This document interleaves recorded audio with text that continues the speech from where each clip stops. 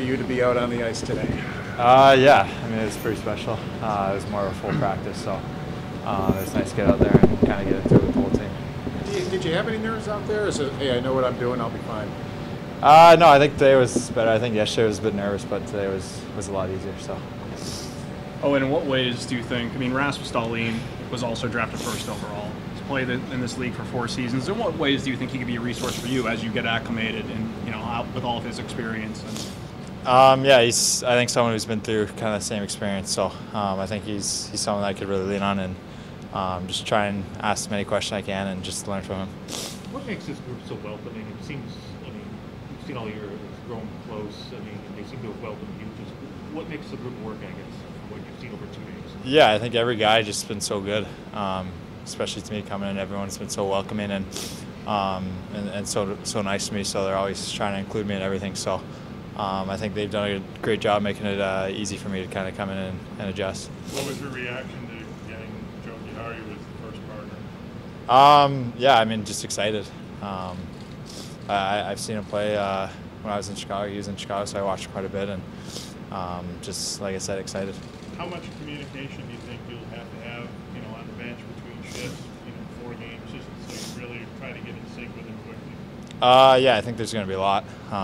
I mean, I know it's going to be adjustment, so to have him just be able to talk on the ice and off the ice, I think it's going to be huge for me to kind of help me in that adjustment. What was it like getting pushed into the middle to lead the stretch there at the end and your teammates welcoming you that way? Yeah, it was pretty funny, so it was all fun. I know you've had your own season, but how much have you been able to watch the Sabres, the last couple of months, and what were your impressions just watching from afar? Yeah, I mean, I tried to watch as much as I can. I think it's an exciting young group and a team that's got a great future. So I'm extremely excited to be here and to get going. I'm going to guess you've skated in this building before. Yeah, I grew up in this building, so I've been here quite a bit. Oh, and what's it going to be like, do you think? Your very first NHL game is going to be home against the Maple Leafs. What is that going to be like to have it at home against Toronto?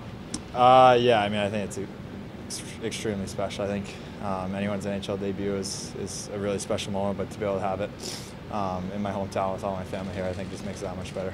How do you balance this transition between leaving Michigan, the way the Frozen Four happened, and starting this really exciting chapter for you? Yeah, just come in kind of with no expectations and just try and work hard and have fun. And you've only been here for a couple days, but who have you been able to lean on so far in the middle of this transition? Yeah, I think there's so many guys that have been great to me. I think really anyone. Oki's been huge to me and really helped me a lot. So I think him and really just anyone has been awesome. And after practice today, what do you feel that you need to do to be able to make this transition and get ready for NHL skill every night? Yeah, I think just go out there and play my game. Like I said, I know it's going to be an adjustment, but I don't think I need to change the way I play. I think I'll adjust on the fly and just go out there, play my game, and have fun. I'm sure your last. Confidence, having been at the Olympics, played in that World Juniors, those 2 games, and then going back to college, is there more confidence? Yeah, I think the Olympics and World Championships especially have gave me more confidence coming in here, just playing against pros. Then I kind of know a little bit what it's like. So I think those 2 experiences really have helped me. I know it's hard to get over what happened in your last game at Michigan. Is this a good thing that you're able to jump into the next thing right away and maybe help you get through that and over it? Yeah, I think so. It was obviously really tough, but knowing I had this coming and was out of there pretty quick, I think it made it easier on me. How many friends and families tickets did you give away last night? For tomorrow night? Who were you expecting in the building? I think there'll be a lot. I got my mom on duty for that, so I don't know the exact number, but there'll be a lot. I mean, how excited do you think your parents were to be sitting here watching you in a Sabre uniform? And this rink, as you said, you've been in it a lot. They've been in it a lot. Yeah, I think really exciting. So obviously it's going to be a real special moment for them as well. So I wouldn't be here without them. So I think they're really excited, and I think that's the same with the rest of my family.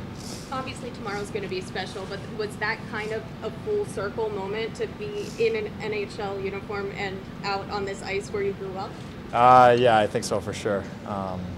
It's pretty cool being here in Toronto for kind of my first stretch. So it's definitely a special moment. What's it going to be like? Sorry? Some of that growing up as a hockey player in this market? Yeah, I mean, obviously it's a huge market, so pretty much hockey's everything in Toronto. What's it going to be like the first time you're on the ice with Matthews and Martin? Yeah, I think it's going to be pretty cool. So I'm excited to see what they are or how they are, and just trying to go out there and play my game. How impressive is it the way Matthews has just blown up here this season? Yeah, I mean, he's a pretty incredible player. So the amount of goals he's putting up is pretty insane. So yeah. What was your favorite fan moment growing up? I don't know. I think a lot, but I don't know if I could name one exact one, but there's definitely been tons. Yeah.